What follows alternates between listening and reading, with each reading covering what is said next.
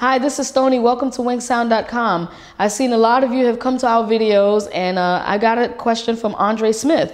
And you can also write me at Stoni@WinkSound.com. And Andre, I'm here to show you and answer the question about erasing a preset inside of the NNXT. So let's do the overview. Let's check it out. The first thing you want to do is go into the Reason Preferences. And in the preferences, in your general page, you'll find at the bottom, there's a selection here called Load Default Sound in New Devices.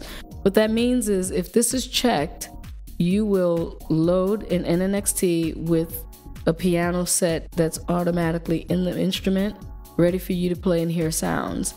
If you don't want an instrument preset inside of the instrument, you can uncheck the Load Default Sound in New Devices, and it will load the instrument without any sounds in it. Okay, now we're gonna show when you do press Load Default Sounds in New Devices, that's going to allow you to create an NNXT with sounds already inside of an NNXT sampler.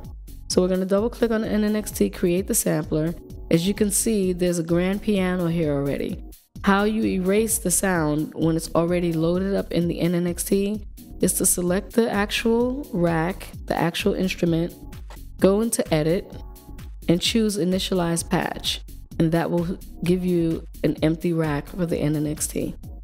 Thank you for watching me at WinkSound.com. I hope the videos were able to help you guys out.